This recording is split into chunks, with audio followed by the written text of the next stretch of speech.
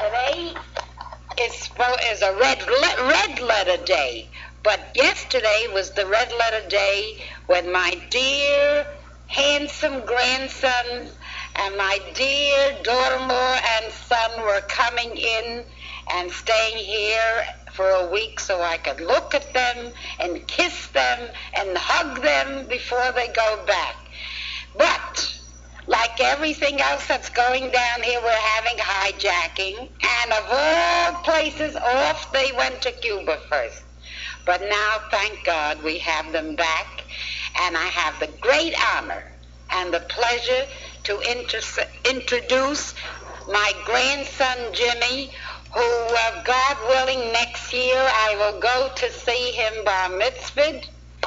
And we will look forward to a few words from him because I'll be playing it back and listening to his voice for many, many, many times until he comes down again to put it on tape again. So here's Jimmy. Goodbye for a while. Well, we left the airport at around 9 o'clock and we were flying in Boeing 727 and see, at around 10 o'clock, the stewardess comes around and says, "Does anybody know Spanish?" And I didn't know what she was doing it, so my father asked, "What for?" And she goes, we're on our way to Cuba." And then I went to the bathroom and I come back and my father says, "It's probably only a joke." And then around 10 minutes later, we hear the pilot, the captain, come over the mic, over the loudspeaker. He goes, "We have a few visitors up here, and they want to go to Cuba. So, it's the only way it's the only thing we can do is just to take them there. And so we'll be in Havana soon." And then we flew over what looked like the Bahamas, but I thought it was Cuba, and had all this kind of red soil over it, and well-maintained land, and my mother still thought it was the Grand Bahamas, but it was finally, we landed in Cuba airport, and it was easy to land there, but we couldn't take off because the plane wouldn't have enough runway to go off. We waited around 3.5 hours in the airport waiting for them to do all these typing and junk, and they served us sandwiches and black. It was really bad. So then at around 4 o'clock we boarded these 2 buses, and Secret Service boarded a car, and we were driving down this highway, and we passed the presidential palace, and we passed all these gardens and arenas, and we had to, then we stopped at this hotel called the International. It was really junky. We had around 3.5 hour ride. It was really junky. It had all this poisoned food it tasted like, and the water made me sick, and so I had to go out, and then we had steak. It was pretty good, and then we went back to the airport on the buses, and we took off in this DC-7C, and it was tough. You see all these flames coming out of the engine and everything, and then when we were coming near Miami, we saw this strip of lights on one coast, and the man says, "Look over on the right wing, that's Miami," and it was a whole lot of lights.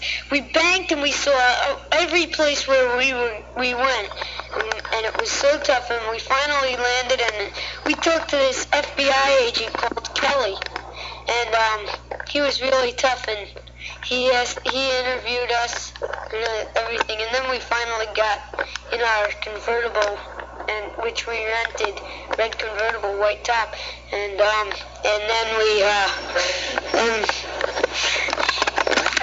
it was around 12:30 then, and then we finally got back, and we went to bed at around 2 o'clock in the morning. And now it is great pleasure to introduce my brother, Billy Zapp. Yay!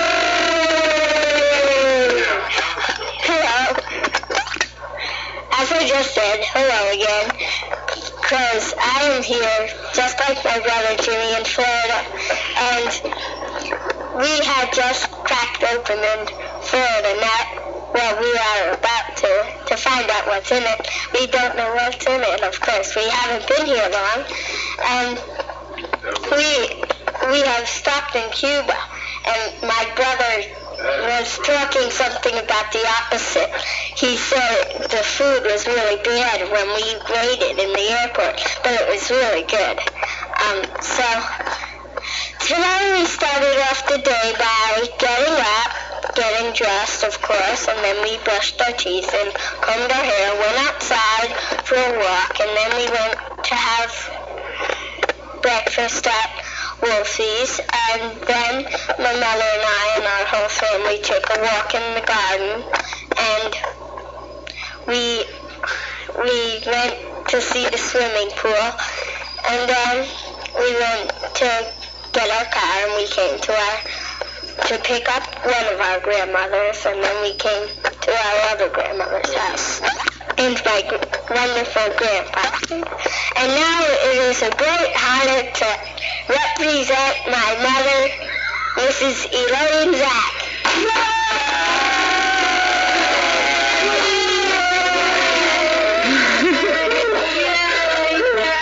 Gracias, ¿cómo está? Gracias, ¿cómo está? It's a pleasure to be back in the USA, and I must say that I have to tell everyone that our family, at least the two boys, Billy and Jimmy, are the first ones to sing our international theme, which goes, so we say so long to Cuba, so long to Cuba, hello to USA. We're sorry to leave you, but so glad to see you, hello to USA. And I must comment and say that the two boys were the most fantastic passengers on that plane, as everyone said.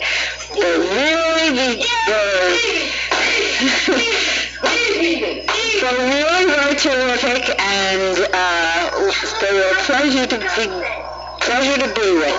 The funniest thing on our plane, I don't know if anybody knows that Alan Font was with us, and everyone kept telling him about, okay, Alan, quiet up, we're flying now.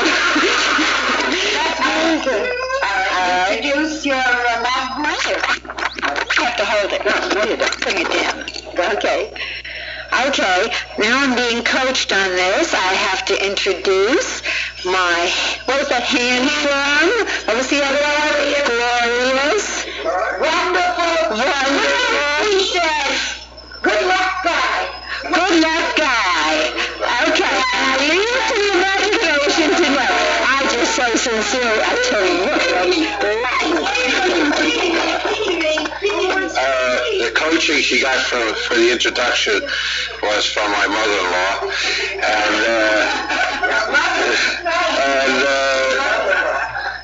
it's really wonderful to be down here in warm, sunny Florida after leaving chilly Cuba. The weather over there was about 82 and about 146 in the airport room where we had to sit for 3 hours. The trip down, as I said to Elaine on our way back to Miami, I thought about the hijacking so much and about people asking me about it so much that before I even told anybody about it, I was tired from telling you about it already. And I think that Jimmy's story, his description of everything that went on, it pretty much describes the outer surface. Nobody can tell you how a parent with children feels during those things. That's something that you only can feel yourself. But looking back upon it, and in view of the fact that Jimmy is studying Cuba in school, he should. It was a good experience for him, and if he doesn't get a good mark in that class, all our trip to Cuba will have been in vain. The only other thing I have to say is we're looking forward to a wonderful, delightful stay down here. We've only been here a short while, but we can already see what both Grammys rave about Florida, how pretty it is and how nice it is, and we'll have to just make it more often, providing they can give us a guarantee. When Eastern says we make it easier to fly, they got to finish that sentence and say, straight to Miami. Good to be here. One other thing I neglected to mention, which was an interesting thing that happened at the airport, as we arrived in Miami after being hijacked, there was a lot of FBI agents there waiting to interview all of us, and we were very tired, and they had acknowledged the fact that we were tired. But they said that they had to interview us, and they'd like to get information because they hoped to capture these criminals who had committed a capital offense. And first thing the FBI agent in charge said is, are there any servicemen aboard? We'll interview them first. And after that, he said, is Mr. Julius Zach here? Well, I was really flattered and flabbergasted that they should call me, but I figured that they were calling people with families first, because after they called me, they took care of the candid camera guy, Alan Funt, and his family and his entourage. He had a maid, a porter, a secretary, a million people, and a nurse, and the photographers. He's doing some kind of nightclub act or something. So then, after they took us into a room, I said to the agent in charge, that was very nice of you to call us, as you're going by families. He said, aren't you the Julius Zach who used to own a hotel in Havana? So I said, no. He said, get back to the end of the line. And then he continued his interview, and every question he asked, even if Elaine and I didn't know the answer, Jimmy did, so he got a full story out of it. And that was just a little sideline of the trip, and we're going back to our ending of before. We're glad to be here. Well, after the flight, when we were on the ground, you see the stewardess said, she came around and she goes, oh, hello, would you like coffee, tea, or Cuba? Look, up in the sky, it's a bird, it's a plane, it's the sun. Here I am back again, and I'd like to tell you this joke. Well, on TV, they're putting this airplane commercial, and here it is. Airplanes don't really get hijacked. Hijackers wouldn't lie. Well, thank God.